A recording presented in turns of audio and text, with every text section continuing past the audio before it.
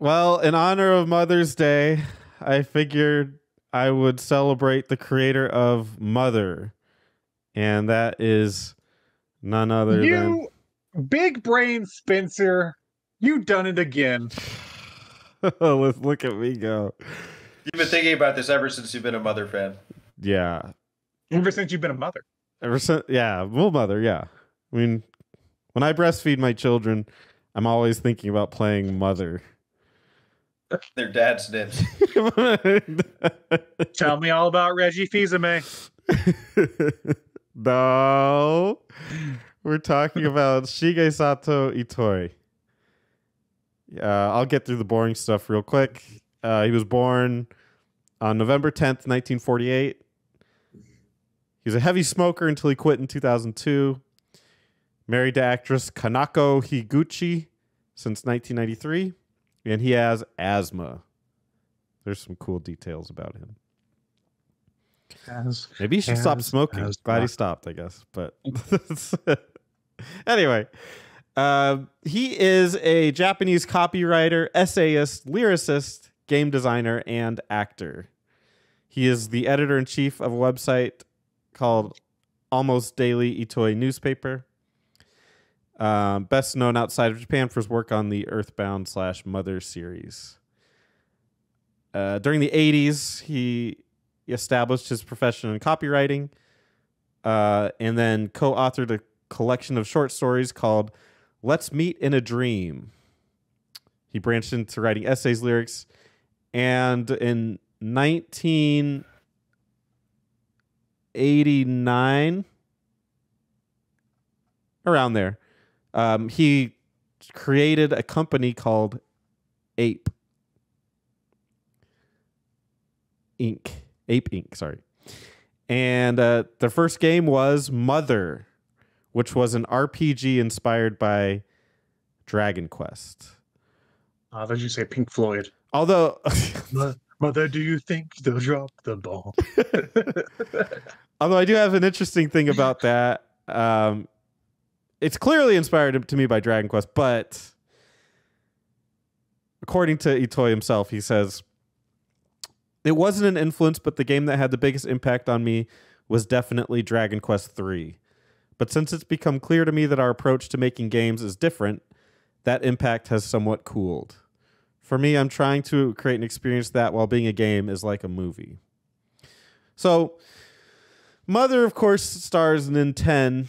He's a boy, and it's supposed to mimic a modern day setting instead of a past setting.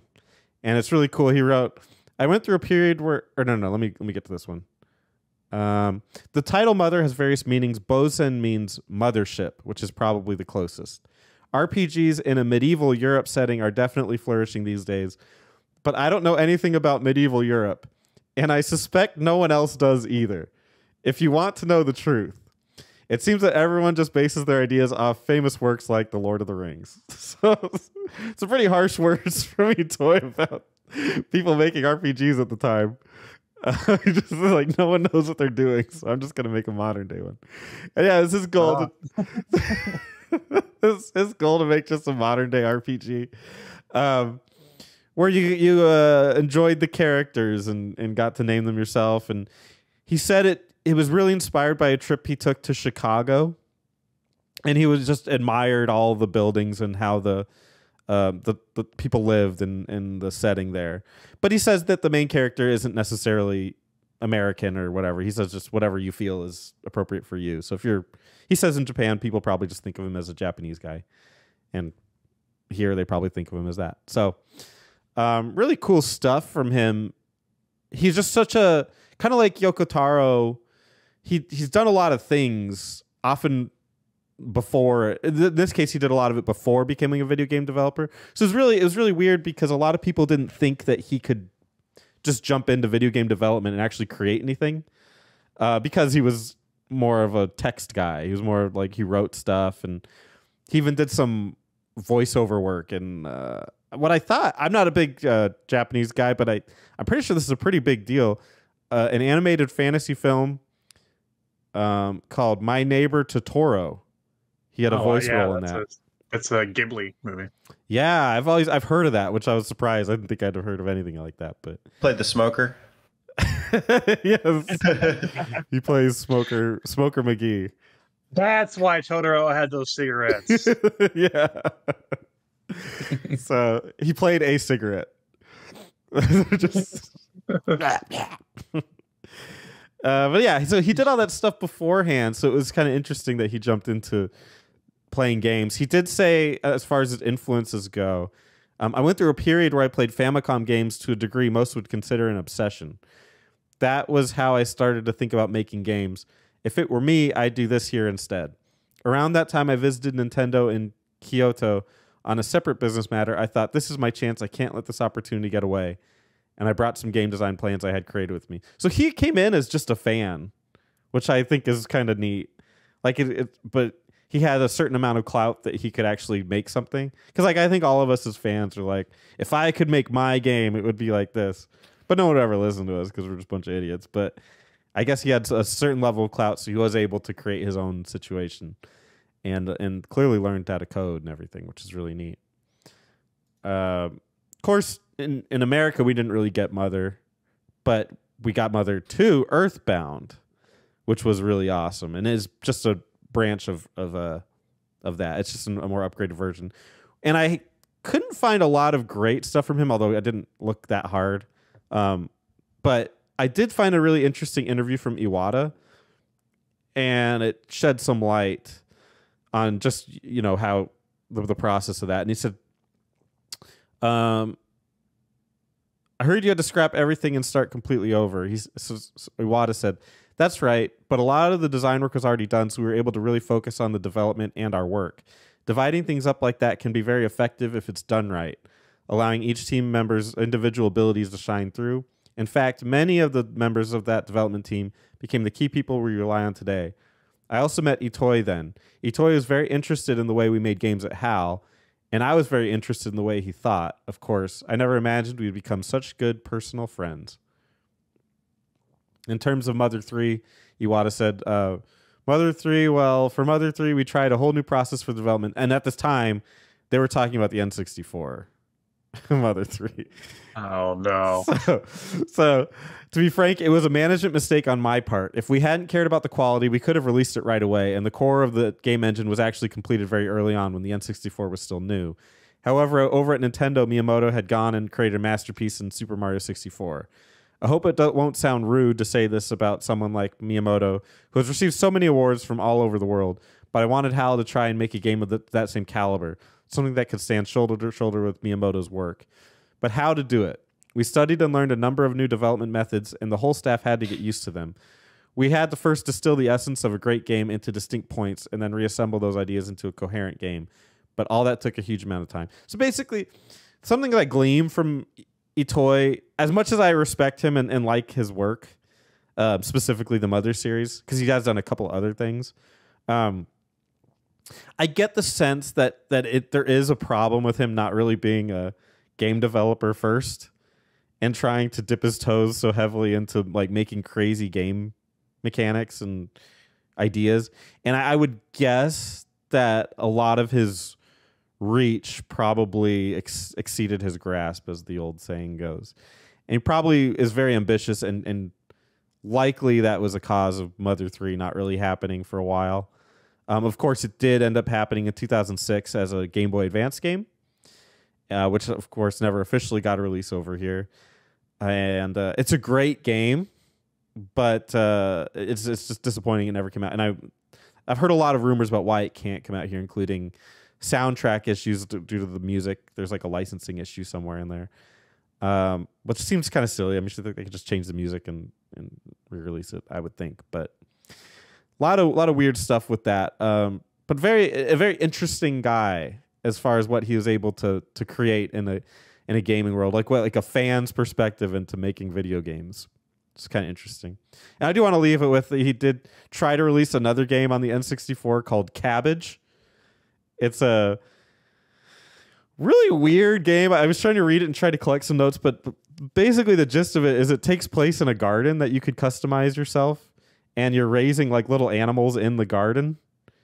and it was supposed to have connections to the Game Boy, and you could bring your like characters over, and it was like a mixture, some weird mixture of like Pokemon and Tamagotchi and Life Sim all combined into one. Very ambitious, like I said, as other stuff is, and tries to do a lot of things at once, and never came out. It was supposed to be for the N64 DD, which probably also has something to do with the failure. But you can see a lot of the stuff they took from it, they applied outward. So you're seeing it in Nintendogs, Animal Crossing. A lot of those games took the ideas from that and lessons learned and just applied it outward. So at least there's some positivity coming from that game. So, Wait, so you're saying if the main character of Mother was a dog, he'd be called a Nintendog? yes, that is expert, Teddy. Yeah. I just wanted to ask you a question, Spencer, because I've played. I haven't beaten them, but I've played some Earthbound and some other 3. I've never played the first Mother yet. I had to have it though. Is that what's striking to me about those games are the sense of humor. Did you read anything about like the sense of humor that like went into those games or anything? Well, he didn't necessarily, at least what I read, didn't speak about the sense of humor, but it's his voice. And he spent a lot of time working on the lines. He said he was tired of, at the time, now this has changed, this is probably because of him, but this is he at the time he was complaining that the characters were so flat. Like when you go to a town and they'd be like, the king is Spencer, freeze. evil. Oh, did I freeze? I hope not. Did I freeze? Did somebody cast Blizzard? Oh, I still have you guys. Did Spencer go to Iceland? Am I still frozen? No. There you are. Oh, okay. It's okay on my end. It's not frozen at all. So I don't know. We're okay. Did you freeze on me hacking a loogie? No. You guys are all in perfect motion. Oh. I could do it. So you heard those terrible things I said about you. Yeah. I heard those, Alex the Prophet. I won't forget. Oh no. But yeah, they Teddy, come on. Gotcha. Oh. That's for... Continue. It's for the ASMR. Pokemon Lugia. But yeah, he was tired of hearing the same dialogue from townspeople, and they would just say like the king is bad or the there's a key under the rug or something. And so he wanted them to have multiple things they could say, or even you could interact with them to say. I think one of the early interactions in Mother 2 Earthbound, really clever, is you go to a thing like a guy's house, and you just talk to the door, and he says, famous Beatles song, blank blank blank today. Do you know the answer? And it's a yes or no question. Of course, if you say yes, it's yesterday. But it's just like clever things like that sprinkled throughout the game. It's like really cool dialogue with his stuff. And I think too, on top of that, there's like a whole push that says Earthbound inspired. Like it's almost like a genre of RPG called Earthbound inspired, where the point is to be kooky. But I think that really misses the point on Earthbound. Earthbound is way more than that. Like at first it seems that way, but as you play it, there's a very deep and dark thing in the background of it. There's just a lot more thought that goes into it than just being kooky. So I get a little irritated when I see like Earthbound inspired. It's just some goofy ass game. So I think with the coding thing, to my understanding, a lot of people came into Nintendo without the technical skills. Like I was even reading with the music guys, they would ask first, like, can you play us some music? Okay, cool. And then they teach them the programming stuff later. But I could understand how long term, if it's not working out, like that might not be a thing. But you think they'd make a space for him in the company if they really valued him? No. Yeah, he's kind of an outcast almost. He doesn't really have any projects or anything. He doesn't do anything. Maybe he doesn't want to. I don't know. I guess that would be a good question. That's what I would ask him if I were to meet up with him at a... Hey, don't ask it. Oh, okay. Yeah, that's just like To me, that's just like I hear stories about like Japanese video game culture a lot, and it's like always like they seem to respect, but they almost don't. I don't. They almost don't respect their developers a lot of the time. Where it's like, oh, you made one of the greatest, most inspiring games of all time. Well, fuck you. Well, what have you done lately? Yeah, exactly. Yeah, and it seems to be like an ongoing thing where we're like, well, man, they must be held in such high regard, and like a few are obviously, like you mentioned Miyamoto, like obviously he is like he's put in charge of like theme parks and movies and shit now, but like there's a lot of them that like from that era that made such important games, and it's like, well, fuck you. Yeah. Do you think though that that's an interesting niche that he tackled? Like I always think when we bring up the mother and the earth or the Shigesato, Yeah, is that right? Shigesato Itoi. Shigesato Itoi. Were there really no RPGs that were not or that were like outside of Europe influenced at that time? I guess it's NES or Famicom. Yeah. So Not really. I mean, like, Well, Fantasy Star, had that come out yet in '89? yeah, but that's still like sci-fi influenced. It's not necessarily. It's a little medievally. A little Yeah. sci-fi, a little medieval. It's got a mix. It's a little mix. It's a nice mixture. Star Ocean out. No. Was Atelier Ryza out yet? To throw it in the pot and make a shoe? Yeah. Yeah, you got No, Dragon European. Quest, you got Final Fantasy, Ultima. I mean, those games are very. I was thinking strictly strictly like NES. I mean, I guess Fantasy Star is not NES, but Crystallis. yeah, Crystallis, Xanadu, which is part of the Xanadu thing, which was already a PC series, so it doesn't count. Oh, okay. Yeah. I was thinking like NES RPGs. Yeah, there's not a lot. I mean, which you mentioned the whole thing about like Lord of the Rings inspired, which I think is hilarious. I hate Lord of the Rings, so it's just. Have you read it or watched it? No, I don't. I'm not a Interesting. fantasy guy. Like when it comes to like watching or reading, I just bores the hell out of me. So I've tried stuff like that, and I'm just not into it. So also pisses me off. I mean, I don't want to go off on a tangent, but you know what pisses me off What? is like this person wrote for Game of Thrones. I'm like, oh, you mean a show that's based on fucking like old ass books that are? It's like they didn't write shit. So they adapted it. Yeah, no. yeah, I guess. Yeah. Whatever. Anyway. Pick a location, Spencer.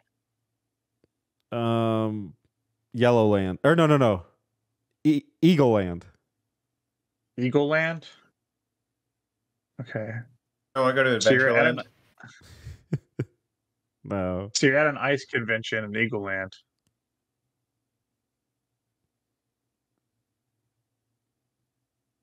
You come across. Hold on. What was his name? Yeah. Shigesato Itoi. Thank you, Shigesato Itoi. I knew Itoi. They couldn't get them the first one. And you see him. He's eating a nice drumstick, presumably from an eagle. They cooked it up. It's Chowing down on a little. Endangered species. He's not from America. He doesn't care. Oh, okay. That's good. He's just enjoying himself a nice drumstick. And you can ask him one question. What is it? Yeah, it would probably be, what is your status with Nintendo? Like, can you release Mother 3 somehow? Like, what's the reason you can't? And can we work around it somehow? Do you think their relationship could be summed up in a Taylor Swift breakup song? Yes. I think it was. What was it? Yeah, Trouble. Is that a Taylor Swift song? Yeah. Well, I don't know if it's called Trouble, but I know that's the chorus, so I'm guessing it probably is. Do it for us. Let me look at the lyrics. That might bring When you the said melody Trouble, back. I was thinking Cage the Elephant. Like, trouble on my left, trouble on my right. Something every night. Yeah, that's Another one. You know that song? Dude, Oh, Cage the you've Elephant heard fucking it. rules. He just Yeah. Trouble kinda- on my left, kinda trouble butchered on it. my right. You gotta get some Cage the Elephant, man. because I knew you were trouble when you walked in. It's a shame on me now. Flew to places I'd never been. Ow! Ooh! Trouble, really good. trouble. If you just heard Spencer sing Taylor Swift, well, we left the number to a therapist in the description below. He also realize forgot to tell Shigesato Itoi one thing. Yeah, Make a video response. Yeah. It's called I Knew You Were Trouble. Not just Trouble, but Yeah. same thing. But yeah, I would tell him to make a video response about Mother 3.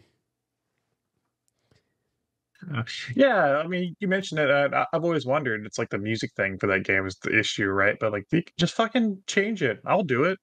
I'll sing some songs. Okay, we'll get Alex Yeah. to fix the music problem. Yeah.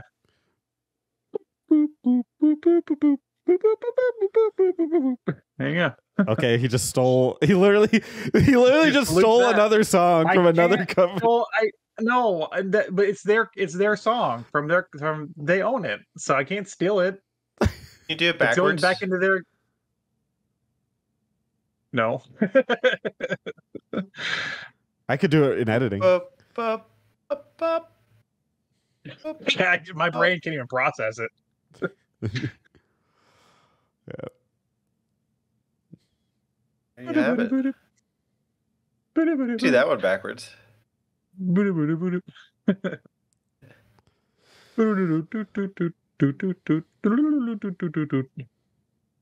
I love that song because it sounds like they dropped the synthesizer down like a flight of stairs at the end. It's like Yeah, it's like if you could hear like somebody just smashing downstairs. Bum, bum, bum, bum, bum, bum.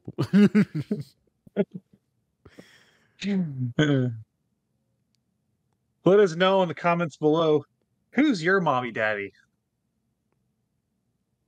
Honor of Mother's Day. Who's your daddy? Make a video Which response. father is breastfeeding you this Mother's Day? Ooh. Right now, while you watch our episode, are you sucking the teat of your daddy? Get that man milk. Hey y'all, don't forget to subscribe to them button mappers.